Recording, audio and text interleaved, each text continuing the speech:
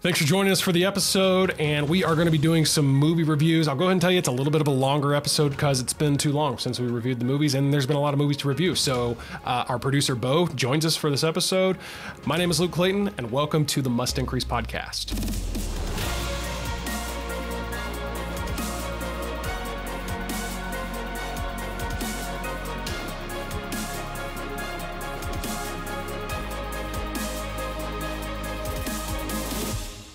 We just got back from watching Mission Impossible, Dead Reckoning Part 1. Yeah, Dead Reckoning Part 1. It's fresh on our minds, so we are going to review that. And it's been a while since we did a movie review, so we're going to move back through some of the stuff that we've seen over the summer here. So, yeah, man, let's dive in.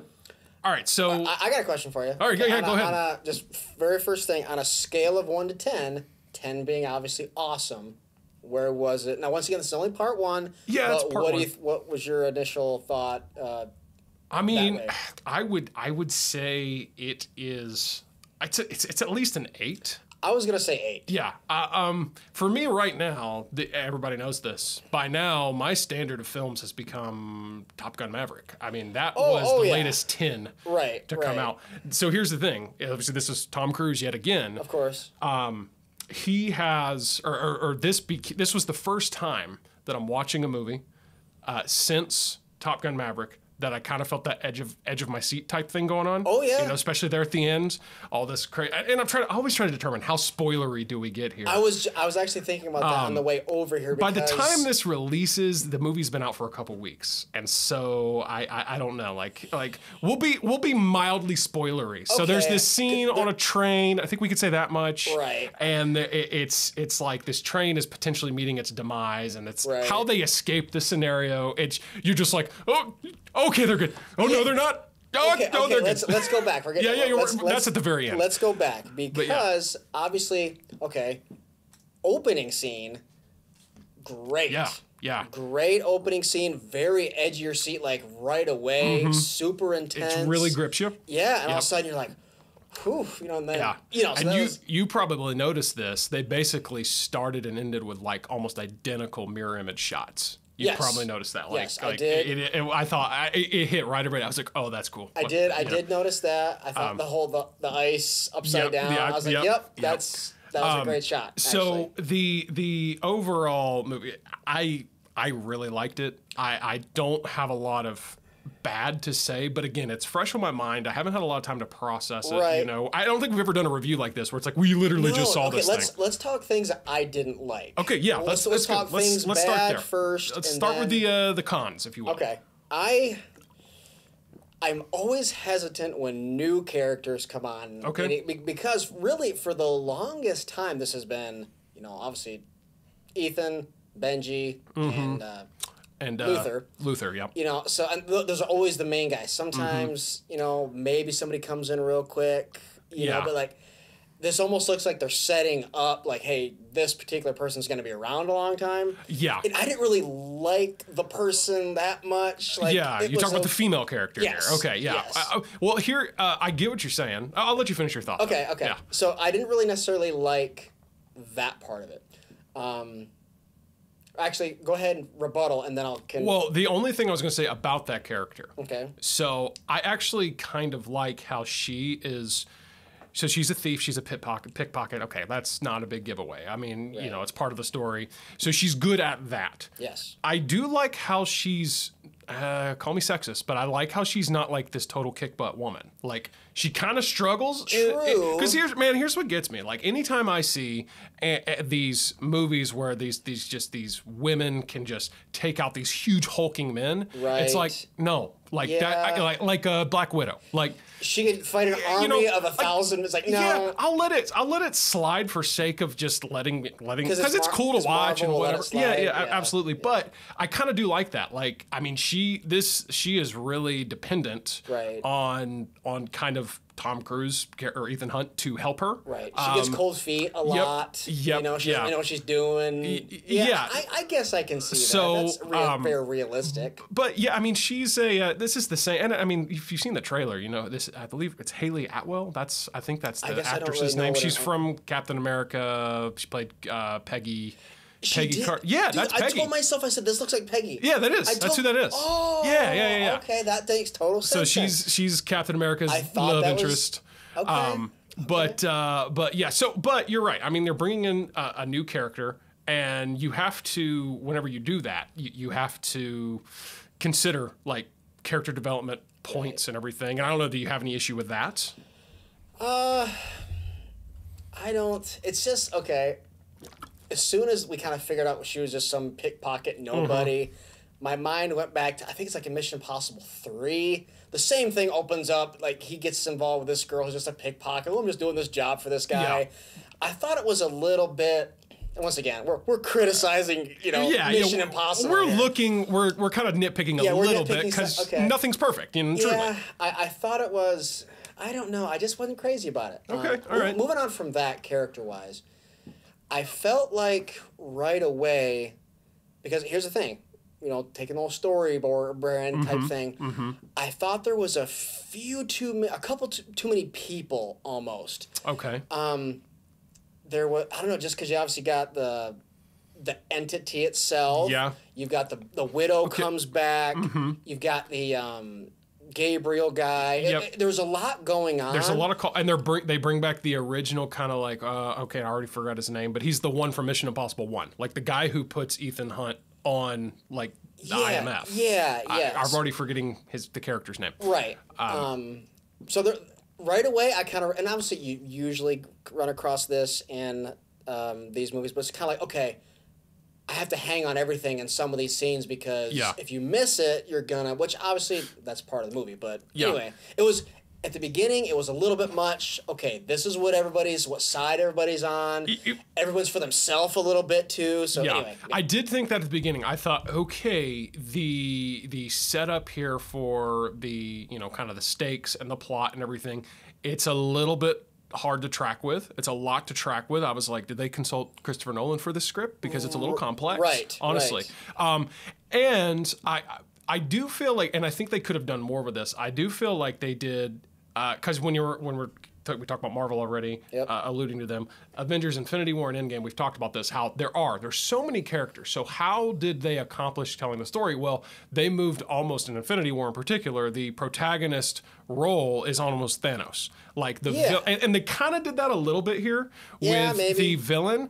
And this, because it's kind of this, I mean, again, trying not to be too spoilery, but the villain is unclear as far as it's basically a computer. It's kind of like Terminator type stuff. Yes. But there's a human kind of partner with it, and it's this Gabriel guy, which again, it's kind of a callback from some of the origin story there of Ethan Hunt. And he's, and so, and I will say that is something for me, but again, this is part 1.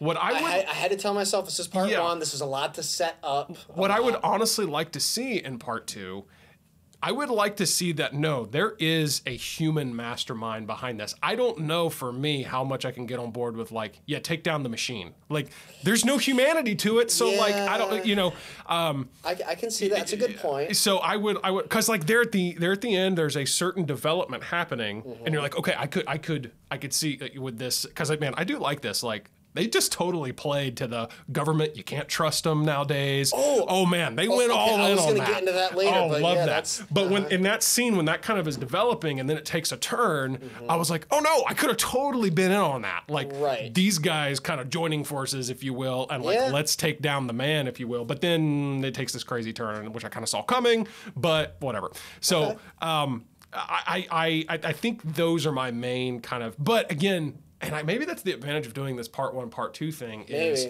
I've heard much of part 2, almost all of it's already shot. I was actually just going to ask you, have they put out a release date for that yet? Well, I have also heard that the release date's potentially going to be delayed because of this writers and actors strike going on. That's actually, I've heard that's actually following up The Chosen too a little bit. It's affecting the whole SAG guild thing. Anybody involved with the guild, and I don't quite understand how all that works. But it's a mess. But there is potential there for it to kind of mess up the release date of the second one. But from what I understand, most of it, the majority of it's already shot. Hey, Tom Cruise has anything to do with it, he'll get it done. He'll make it happen. He'll make it happen. Yeah, I mean they shot most of this one in COVID. I mean, and so they made it happen. But so with that said, I don't know how much is outstanding to be shot, but I'm like, well, they could take feedback from this film and they could tweak part 2 to maybe like appease the audience. That's very true. So Tom, you listening? Yeah, We're giving you your feedback Tom, right nice here. job at 60 years old. Still, that is still pretty good. Yeah, pretty good. So I mean, again, we could dive into all kinds of details about it, but I've seen several movies this summer. It's in my top 2 that I've seen for sure, and it really blows most of them away. It's really great. Okay, we'll keep going on some things that kind of stood out to me as, okay, once again, being nitpicky. Nitpick away. The chase scene in the yellow car, I was like, okay, this needs to end 10 minutes ago. It was a little much. Was like, dude, I guarantee you, that took them weeks to shoot. Oh, yeah. I was like, this is just... Well... It was okay, when you... And I actually noticed this, and you probably do too.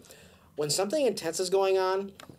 If people are starting to move and shift and kind of like, okay, you've lost people. Yeah. So that was actually something I was like, okay, this needs to stop. Yeah. So the chase scene, I believe they switched to 3 different vehicles during that scene. Okay, well, there was the... Starting the police car.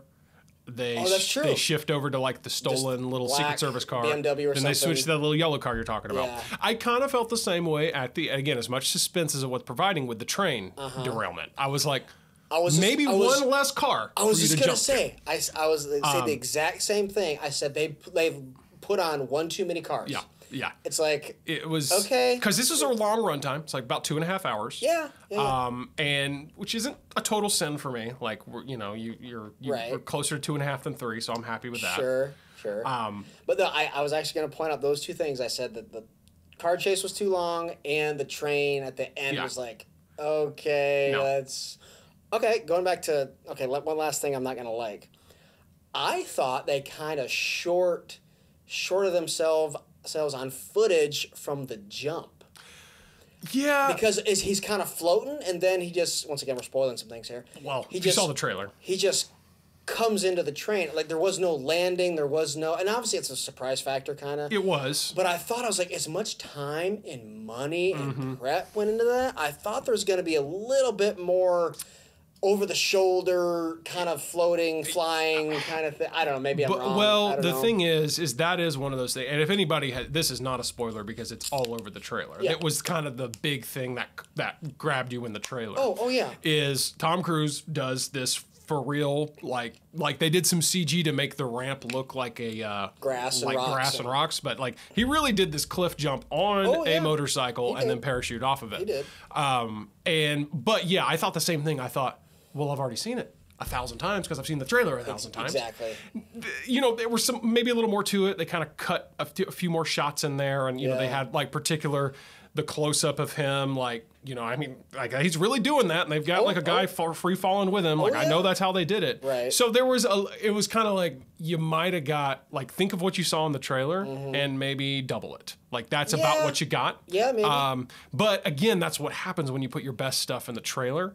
And I will say that I cannot remember a moment in the film, in the actual movie, that it's like, yeah, I like a big moment that it's like, well, yeah, I saw this in the trailer. You know what I'm saying? Right. And like that is the thing, and it's a hard balance because you're in those big studios, you're working with marketing, and they're like, oh, we got to put the best stuff in, and the directors want to withhold it or whatever. Of course. But I mean, again, like we're kind of nitpicking a little bit, but I mean, it was good. I do say again, most edge of my seat I've been since I did see Top Gun Maverick. And I would recommend it. I mean, I say go check it out. If you haven't yet, see it. I think it's definitely worth a theater watch. That's for sure. Oh yeah, sure. It's always one of the things I want to say is like, is this worth seeing in the theater? And there's a lot on my list that I'm like, no. But for this one, yeah, it definitely makes the go see it in the theater. Again, I don't know what's best for us to review this when it's so fresh, or for me to sit here and process it. I don't know. Okay, couple things. You want to wrap this one up, or no? Okay, go a little bit more. Couple more things that I did like. I thought the scene at the kind of the Desert Storm type thing. Oh yeah. I thought that was very well choreographed. It was good. A lot of over the shoulder, kind of back and forth. It's all about timing. I thought that was actually really cool. Something I didn't like. I actually forgot this one. On the bridge in Venice or whatever, when kind of a big moment there. Yeah, big moment there. there was a lot of shots that felt like we were in like a ride of like Pirates of the Caribbean at Disney World. Just like, no, really, like the fog and if you actually watch the characters, it's like, okay, they're really choreographing the crap out of this. It was almost like a dance. Really, it didn't feel like a... There's that one particular shot that it was a cool shot. Yeah. But it felt very, I know what you're talking about. It felt very, it was like, probably not a drone, it was probably a crane. Yes, exactly. It was kind of like we're lingering. And here's the thing. The shot was long enough to where you're really paying attention to the characters. And it was kind of like, this is one reason, spinoff. I've always loved the Bourne series. Because of the authenticity of the fights. There's never any music. It's all just very rough, very grab whatever you can. There's zero choreography. I mean, obviously there is, but it feels authentic. It feels like two guys fighting for their life. Okay. This particular fight, it was like, this is getting... Once again, I'm really tearing this apart. I mean, I still give the whole thing an 8. Something else I really liked was I thought the very first scene of kind of like they're at some kind of office or something with all the people kind of explaining the thing. That was very well done. It was actually a very long scene. It was. But I thought there was never a dull moment. It was a great way to do exposition. Okay, this is something I know you're a big fan of. Every line meant something. There was no kicking around. It was just kind of, okay, everything everyone is saying is pertinent to the story and the development. And dude, as soon as that guy walked in, I said, that's a fake. Somebody. I was like, well, he's obviously like not supposed to be here. But it was this, because I think one of the kind of crutches that storytellers can use in film is trying to do too much with exposition. So instead of showing, you're telling. And to me, it's like, if you can show. Right. But in this case, you can see why it's like, well, they have to tell. You have to have some exposition, some explaining. And the way they broke up the lines and everything was really done really well. I did see a lot of crossover, a few crossover people from Top Gun. I was just going to say the black guy. That guy was kind of similar position. I do like that guy. I love his voice. I actually forget his name, but he's... I want to say something Parcell or something like that. Yeah, he's excellent. And I thought that the two agents that are chasing Ethan Hunt, I thought that the guy there, is he one of the pilots? One of the younger pilots that Maverick is training. Coyote or Wolf. Yeah, Coyote or what? It looked like Payback, maybe. Payback. Yeah, I need to look it up. It's possible, but I thought it might have been. It's possible that he is, but anyways, it was good. I will make. I mean, did you have more? No, there on your I was list? actually just thinking. Correct me if I'm wrong. Was this? There really wasn't anything about this from the air. There's usually some kind of element in Mission Impossible from the air of some kind, like. Obviously the big Halo jump. There's been his cliff jump. I mean, that's probably I guess because the Halo jump was the big stunt of the last one, right? I think. But like the whole time, like Top Gun. He's obviously in the planes, but I guess there was helicopters in the last one too. Yeah, I guess we kind of stayed on the ground. I was just kind of thinking through that. My thought is this is part one. So again, what's part two got ready? And I mean, I will make this, I think, last comment about this. If you are a woman in the Mission Impossible universe, do not fall in love with Ethan Hunt. Just don't. I think we all could learn that lesson. Yeah. But yeah, overall, great film. Yeah, it was actually really good. I mean. Yeah. Yep. It's last thing I'll say. You already kind of alluded to this a little bit. Is I've told you before. Some of my favorite stuff is if something is real, I can get behind it. Meaning, kind of like the whole thing you're talking about. Okay, is there someone pulling strings here a little bit? But something that made it real for me is that every government wants this. Yep. Everybody wants control. What could we do with this? And kind of, like you even said, it was almost like Hollywood kind of saying like, don't trust anybody. Yeah, no, I mean, they really did. Right out, flat to the camera, like, this is, the whole, like, what is truth, all this kind of stuff. I thought that was very straightforward, which is scary, but at the same time, I actually really like that part. I mean, it might be embellished, because it's like you would like to think it's not that bad, but it's like, it's probably pretty close. Yeah. So like I said, that one part where they seem like the government's going to kind of team up with a bad guy, you kind of get that idea. Right. And the one guy's talking about, kind of a new world order and, eliminating patriotism and things. That's right. I thought they painted him as the bad guy. That's right. Yeah. I forgot. I thought about the whole new world order when he said, eliminate the old dudes and the Patriot. That's right. And I mean, I will say the film is pretty woke free. There's nobody's in the alphabet crew from what I know. I would say so. Pretty good. So like I said, I really loved it. It's definitely of the big blockbusters of the summer. From the big studios, it's the best by far. Now I'm going to move my way backwards through what I've seen. I don't know if you've seen any of these, and I'm going to try not to take a lot of time. I'll just kind of spit them out, and then we can dialogue about them for a second each. Okay. The one that I saw before this was actually last week. I saw Indiana Jones, the new Indiana Jones movie, The Dial of Destiny. Now, here's kind of unpopular opinion, but Indiana Jones, to me, I just never thought it was all that amazing. I just never did. Okay. Raiders of the Lost Ark, the original one, okay, pretty good. Because that's late 80s. Yeah. I believe late or mid 80s, maybe. I think it's early 80s, actually. I think it's kind of early to mid 80s, because then Temple of Doom is the second one. I did not like that at all. It's just weird. Okay. And then the third one is The Last Crusade. That one might get a little bit better, but yeah, the one that they came out with, Kingdom of the Crystal Skull, which is the one that came out in the 2000s, that's garbage. It's horrible. I had actually never seen it, but I was like, well, I'm going to watch it leading into this. Total trash. Really? I mean, by now, that came out in like 2008. They bring like aliens in, and it was just weird. Like, there's always this moment in Indiana Jones where everything is explainable until the end. There's always this one weird moment. Okay. Like in Raiders of the Lost Ark, when they open the Ark of the Covenant, the power of God comes out and melts everybody's faces. I mean, that's the weird moment. Okay. In the Temple of Doom, a voodoo priest pulls the heart out of a guy's chest, and the guy still lives, and the heart continues to beat in his hand, and it's weird. That's super weird. Wow. And then in what was it? Yeah, and then the next one, the Last Crusade, somebody drinks from the cup of death, and they like shrivel up into a skeleton right away. Okay, right. And then so the one that the kind of the big weird moment in Crystal Skull is aliens, and it just was too weird. And it's universally accepted as like the worst Indiana Jones movie ever. This latest one, Dial of Destiny, is not near that bad. Okay. So there's 5. This is the 5th, and it better be the last, because the biggest critique I have of it is that, Harrison Ford's 80 years old.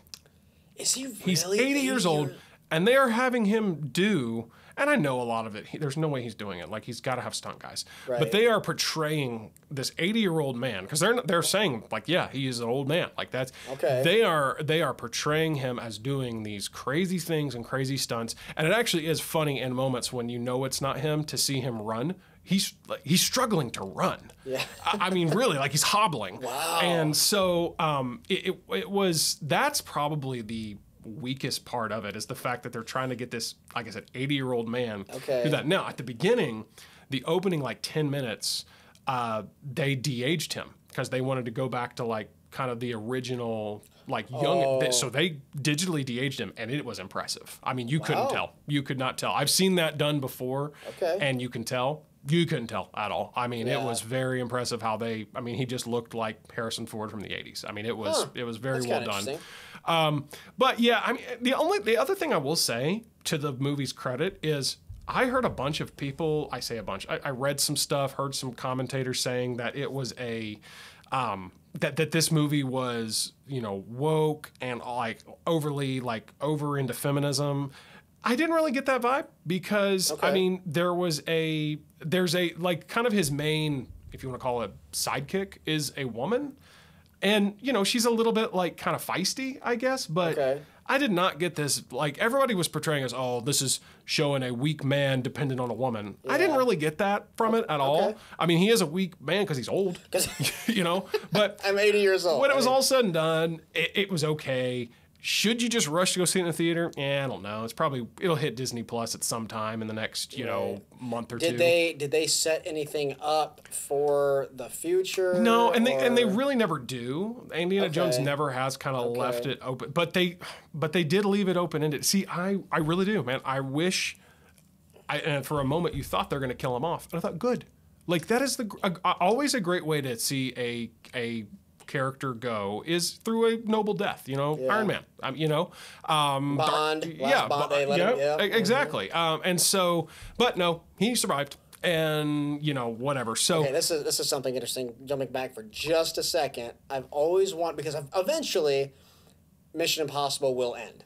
Yes, because it will die with Tom Cruise. Honestly, from what I've heard, the next one is it. This might be it. Yeah, you have to wonder how they're gonna send everybody out. I do, man. Because you can't. Okay, obviously, take some like a series like Bond. Okay, there has been like 7 Bonds or whatever. Okay, there'll always be another Bond. Yeah. Okay, because it's just the way the story is meant to evolve with time.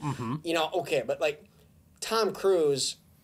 Or Mission Impossible is Tom Cruise. Yes. There's not going to be like, hey, we're going to keep this going. So you always wonder how they're going to send this off. Yeah. Which it's either going to be one of those things where like, hey, please everybody or disappoint everybody. Yeah. I don't know. I do, man. I'll stand by it. Like I hope Ethan Hunt dies. I hope he dies. I hope that's how they send him off. I hope he gives this noble Iron Man type death, because I just think that is the best way for the greater good to. Yeah, exactly. Because it's exactly what his character would do. That's true. That's very true. And so. But yeah, they didn't do that with Indiana Jones. Okay. Man, I wish they would have, but they didn't. And Harrison Ford's like, come on, guys. Yeah. Like, I don't want to do any more of this. Well, because they killed Han Solo.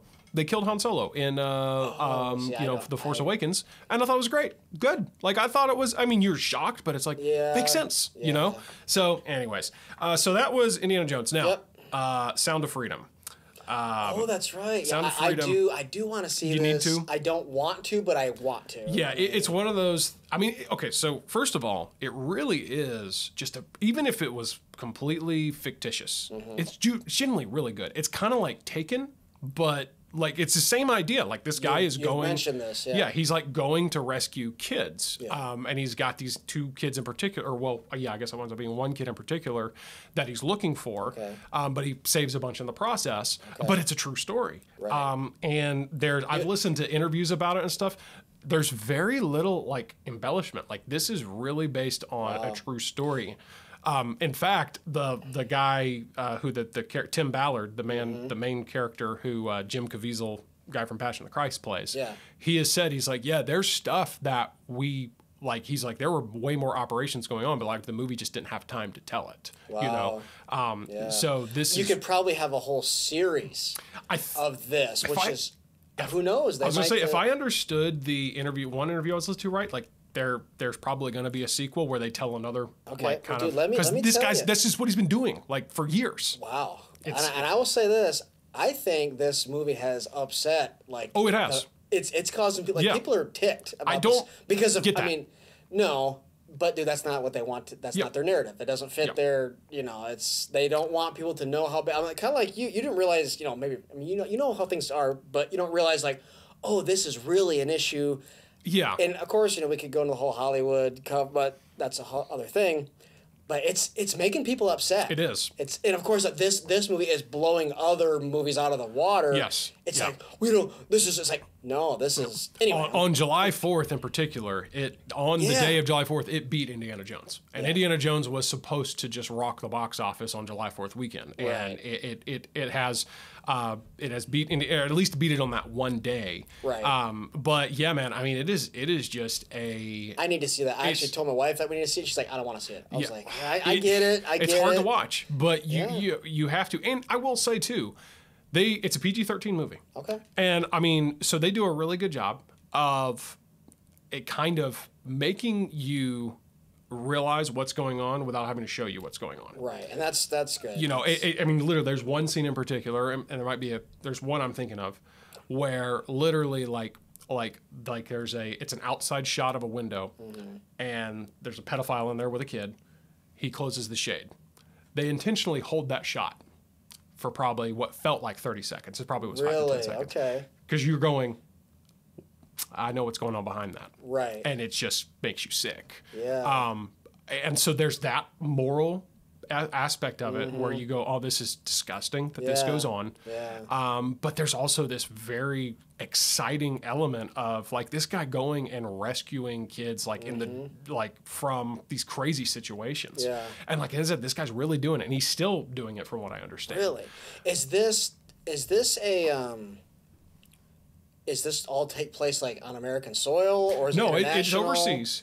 He's That's what I thought. Yeah. I wasn't sure about that. So the thing is the I think if I remember all the stats right, the majority of children that get caught up into human slavery are from a lot of it's from South America. So that's where a lot of it happens. For sure. Lot and like even Asia, places like Russia, that's or like that part of Europe, that's where they come from. But here's what, and I did not realize this. Okay. The number one consumer of these like people buying these sex slaves, children sex slaves, is America. Oh, I actually did know that. I don't know why I had missed that stat, but they showed that stat at the end, and I thought, I mean, it's one of those things where it's like, I knew it was happening, but to this degree, you know, and I think that's what everybody knows. Everybody knows that this is still going on. Like it's like slavery still exists, and there are pedophiles in the world. But to know that it's happening to such a great degree. Well, and here's the thing too: is okay. How many times have we all been in a Target or wherever, and you see these pictures of missing people or whatever? That's a lot of times that's where people are missing, and it's one of those things that we've seen it for so long. It's just like, oh, somebody's missing. But it's a reality, and it's horrible, and it's one of those things. Like, I mean, a grown person can probably just break down and cry about it because we're fathers. We were there. I'm there now. I mean, they've got opening footage, like real life footage. That's how they open the movie with real life footage of like literally people just picking up babies and walking away with them. Like there's a mother. You can tell it's in like a poor country. Sure. There's a mother for whatever reason, kind of sleeping. Maybe she's homeless, sleeping on the ground with her kid, and this dude just grabs it and walks away. Wow. And don't get me wrong, though it may happen more rampantly in other countries, the actual taking of children happens in America too. So watch your kids. Yeah. But yeah, everyone needs to see it because like I said, for me, the two reasons: the light that it sheds on this horrible darkness, but also it's just generally good. I mean, it's one of the best movies I've seen, definitely this year. Wow. It's really, really good. And like I said, hard to watch. Sure. But I wonder really how that will be available via streaming in the future. Well, it's Angels, so same people as The Chosen. So I'm sure. Right. Okay, that's right. I'm sure they'll stick it on the Angel app at some point. But That's true. This is one of those movies. Go see it in the theater because it's generally like a good cinematic movie, but to support it, like just go be like kind of like let the box office know that you're for this. Yeah, that's a good point. And it's still out. I mean, I don't know by the time this releases. I would think that it's still out. Yeah. When it's been out a month? Maybe? Yeah, it came out July 4th. Okay, was its technical launch date or whatever. Okay. So there was that one. Backing it up, the one I saw before that, and I won't spend a lot of time, was The Flash, and in typical DC fashion, it sucked. It had potential, and it's not their worst. I think the worst part about The Flash, have you ever seen any of these DC movies? Never seen any of them. Don't waste your time. The worst part about The Flash, to me, and I thought this because he appears in the Justice League movie and everything, is the actual person who plays him. He's annoying, he's obnoxious, like his character is annoying, and he's horrible off screen. Like he is just a horrible person in real life. Really? And so the combination who of plays Ezra Miller is his name. I know what he looks like. Yeah. I mean, he's just this awful like he's just they genuinely like almost pulled the movie because his personal life has gotten so messed up. Really? Like he's in where did he come from? Like what did he is he in anything else? You know, I had seen him in small roles and stuff before, but I can't even pinpoint where he was. Okay. This was kind of his breakout role. Because he's probably what, mid-30s? I don't know, man. I wouldn't be surprised he's late. He's pretty young. Because I mean he's portraying a teenager. You know, The Flash is a teen and he looks very young. Okay. But he is a part of, in real life, he's part of the Alphabet Squad. And so he plays to that. And he just says, oh yeah, I don't know what he is. I think he's non-binary or something. So I can do what I want. Interesting. And so, but all that aside, if I didn't know all the personal stuff, he's just annoying. Okay. Like his character is obnoxious, and there's two of them. because it's this multiverse thing going on. That's right. It's annoying. So does he play two people? He does. Okay, so which is kind of cool. And I like the Flash. I like what the Flash can do. I like his powers. Yeah. I would like it if anybody else was playing it. I probably would have enjoyed the movie more. Okay. It's not that I thought it was particularly like horrible and weak in terms of storyline and plot. It wasn't. It definitely could have been better in that way. But yeah, it was just that guy. Just can't stand him. And you know, DC's just dug such a hole. I don't know if they'll ever get out of it. Yeah. We were just looking at that poster, and I was like, "Hey, what's this?" He's like, "Don't waste your time." Yeah, don't waste your time. I was like, "Oh, okay." So there's that one. Now the one I saw before that took my daughter to see The Little Mermaid. Oh yeah, that's right. And this is another one. Okay, look, everybody made this big deal that it's woke and whatever. Okay, here's what they did. They casted Ariel as black. It's weird. It's a little different. Kind of, and it kind of doesn't. I would have stuck with a fair-skinned redhead, to be honest with you. Just because it's like, well, you're remaking the cartoon. Yeah.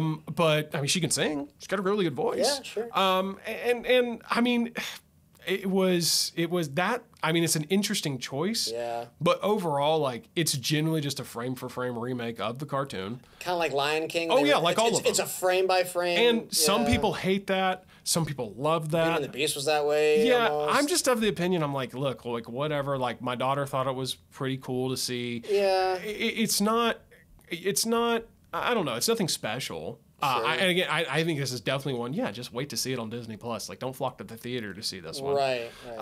But you know, it was just exactly the same in terms of like I think they added like 1 or 2 new songs. You know, probably the worst part of it is the seagull or whatever. Just the voice is annoying. It's that what's her name? Aquafina. You ever Aquafina? Oh, she's like yeah. She's got an annoying voice. But anyways, other than that, like whatever. It's not fantastic. Watching it, if you got Disney Plus and it hits streaming, check it out. What else you got? Guardians. I got 2 more. Guardians of the Galaxy 3. Definitely the best Marvel has done in a while. Okay. But nothing great. Okay, remind me. Endgame came out in what? 2019. 19. Yeah. Okay, that's already been 3 years or so. That's really something. Only 2 Marvel entities to come out since Endgame that I believe are good is Loki, season 1. But I'm honestly afraid they're going to mess it up with season 2. I don't have a lot of hope. Okay, so they're not streaming that yet because that's coming in the fall. Okay, because I felt like I finished watching Loki. I felt like it's been a long time. Yeah. But so there's Loki and then Spider-Man No Way Home. Fantastic. Spider-Man No Way Home is so good. But Marvel can't even claim that as their own because it's technically a Sony. Sony owns it, and they have a lot to do with the story that just basically allow them to integrate with Marvel. But Guardians, of the 3 Guardians movies, which I know you're not a fan of any, and they're not my favorite. Of the 3, I don't know. It's not better than the first one, and I don't know. It's been so long since I saw the second one, I really can't remember. Yeah.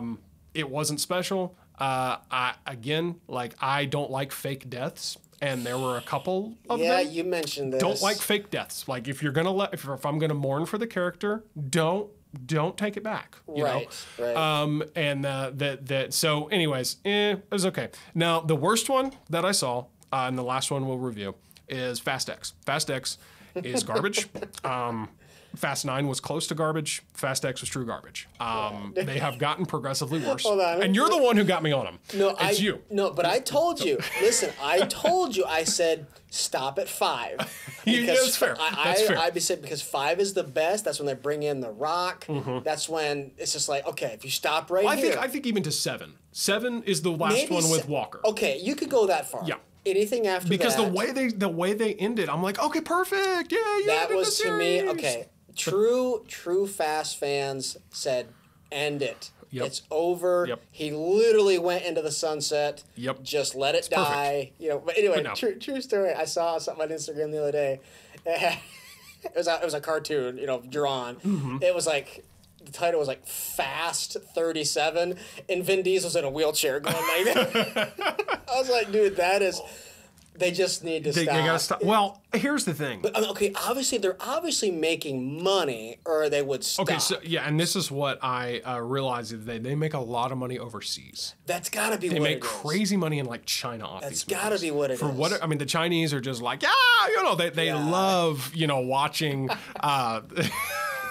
It's just because it went, and you know this now that you've seen all of them. It went from an American street racing, rough, kind of cool, to like international like spy conspiracy and it just got so out of hand. And I used to be a big fan, but a lot of people would say, well, hold up, you can sit here and say, because Mission Impossible has some ridiculous stunts, ridiculous things happening. Oh yeah.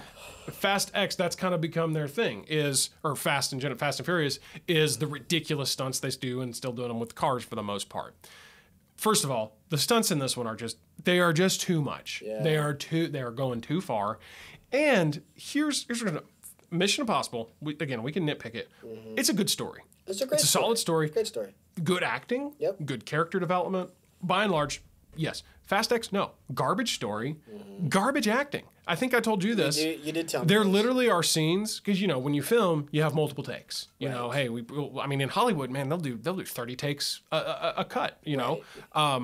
It really feels like they were just like, okay, well, these dialogue scenes, we don't have a lot of time. Okay, just say your line. Okay, cool. Next, you say your line. We've done that. But it really felt that way because like some of the acting, it was just, and these are like paid professional actors that you know of. Wow. And so, it was just, again, across the board. Do not recommend. And it is a part 1. So there will be a. Is it really? Yeah, they leave you on this, what's supposed to be a big cliffhanger. And I guess technically it is. I care less. Yeah. I just don't care. When the next one comes out, I don't know. You'll go. I will, because that's what I do. I do that so I can keep you people out there from going. That's true. You're welcome. That's true. Don't. And even when it streams, I don't know. Like, if you are that invested in these characters, go for it. Well, that's your call. I think I've told you before. I have not seen 9 or 10. I've seen 8 when I think what's her face Charlize Theron comes on or whatever. Yeah, she's back in this one, and but I have not seen the one with Jason. What's his face? Cena. John Cena. Cena was the bad, and that's it. Yeah, I'm just gonna tell you, man. I've not seen Cena, or I guess 9 and 10. Not seen 9 and 10. So Cena is made out to be this big bad villain in 9, and now he's a good guy all of a sudden. Yeah. And you're like, wait. I mean, they did that with Statham. Yeah. Statham was the villain of 7. Yeah, something like that. Yeah. 7, and then he comes back and he's good. And I don't know. Yeah. So, anyways, it's not worth. There's kind of these different levels. Like, see it in the theater. Mm-hmm. Maybe when it comes out on digital, like buy it on Amazon or iTunes. And then if it happens to hit a streaming service you're already subscribed to, check it out. This definitely falls into that. Like, don't go subscribing to Peacock or wherever it shows up on just to watch it, or like I said, spend extra money on it. Like, oh, I already have Peacock and it's there. Okay, cool, I'll watch it. I don't know where it'll show up, but so that brings us up to speed on where we're at on summer movies. I know it was a little bit of a longer episode there. Is there anything that you've seen that's worth noting? Whether it's television, whatever. I did see The Covenant. I told you about. Oh yeah, you did tell me that. And I actually wanted to see that, but I couldn't find it in theaters anywhere. Did you just stream it? I just streamed it. Okay. I streamed it on Amazon Prime, I think. Okay. Very good. Okay. It's a true story. Very patriotic. Yeah. No, nothing in it that's like woke or anything. Yeah. That's what I heard about it. Pretty good movie. What else? Anything? I'm trying to think that was newer that I've seen.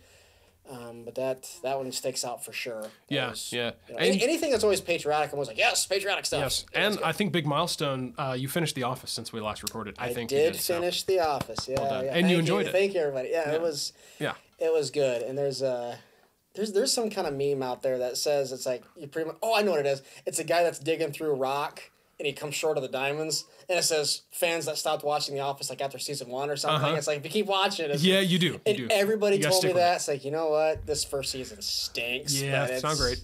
It's like we actually said a minute ago. Like, did somebody make this on a VHS camera? Really? Like, I don't know, but yeah, I did finish that, and actually I'm gonna restart it, and yeah. Well, good. Okay. Well, I think that'll conclude our content for this episode. Next time we will talk about Oppenheimer. Yeah. We got a couple that we're gonna talk about. We got a few. That one. I was thinking about trying to record after that, but I don't know if we get it out in time. But that is definitely going to be in our next review. And I don't know. I'm trying to figure out what else is going on. That's my next. That's kind of the last big one of the summer. Yeah, I think it is the last big one. But yeah. So we'll see about that one. And yeah, so thanks for joining us, and we'll see you next time. Hey, thanks again for joining us for this episode. And remember to subscribe on YouTube, where you can actually watch video versions of each episode. Of course, you can follow the audio version on Apple Podcast, and Spotify actually has the video version. I don't mention that very often, so you can actually watch the video there as well. And if you want to connect with me, be sure to head over to mustincrease.com to see what we do for churches, businesses, and beyond. We are really glad that you joined us, and we look forward to seeing you next time as we continue to increase truth and inspire hope right here on the Must Increase podcast.